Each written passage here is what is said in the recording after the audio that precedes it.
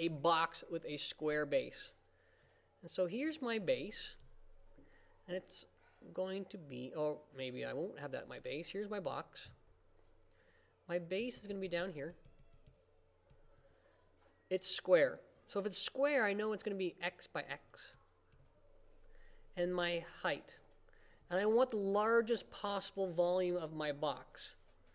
Well, if I'm going to have a large volume, well, volume I know of a box is going to be x times x, which is the base, times the height.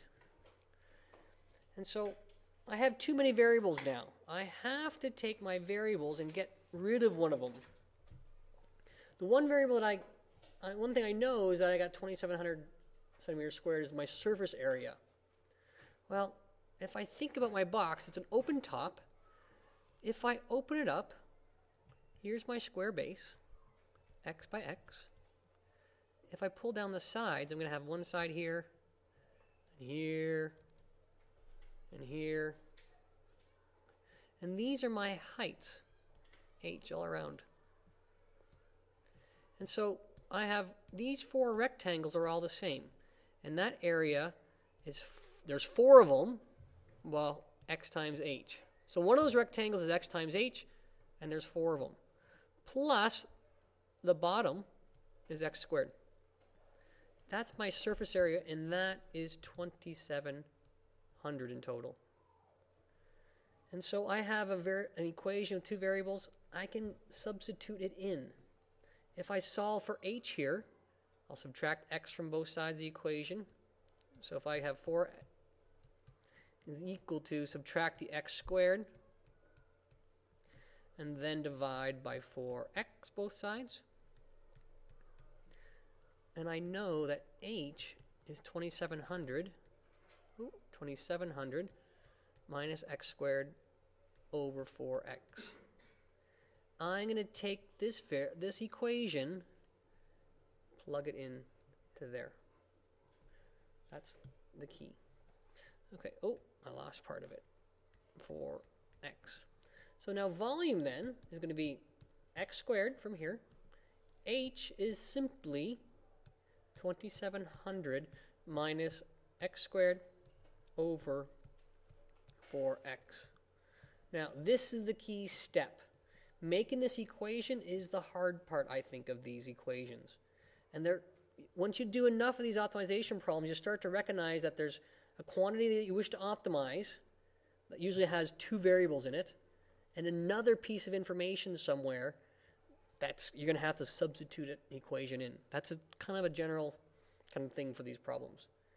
Now, solving this, I can cancel this x with one of those x's. And so then volume, distribute the x in, I get 2,700 over 4x minus x cubed. 2,700 divided 4 is 675.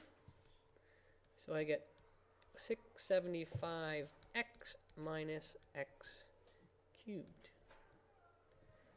Now, over 4, yes. Can't forget that part there because this is a 4 down here. Okay, always good to make sure you double check your work. So if we go along here now, I'm going to take a maximum, means I'm going to take the derivative. So the derivative of volume with respect to x is going to be 675 minus, bring the 3 down, times the 1/4.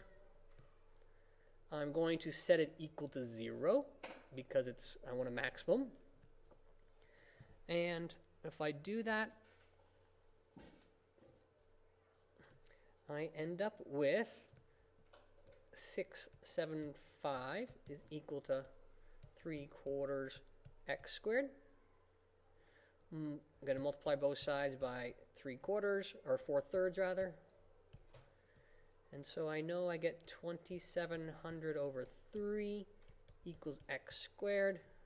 And this is 900 x squared. And so x equals, take the square root. I get plus or minus 30. X is a length. So I can ignore the negative part. So I get x equal to 30. If we look at our question, it's talking about specifically find the largest possible volume. Well, let's go and make sure we have a maximum. So we take the derivative over x, make a sign chart. This is volume. I know this is 30. I plug a value into my derivative that's less than 30. I get a positive, which means increasing. If I plug a value that's bigger than 30, I end up with a negative, which is going to be decreasing, therefore a maximum. To find the actual volume, I know that I have the equation. Where'd it go? 675 times 30 minus 1/4 30 cubed. If I do my equations on that, I get 675 times 30 minus 0.25 times 30 to the power of 3, which is 1350 centimeters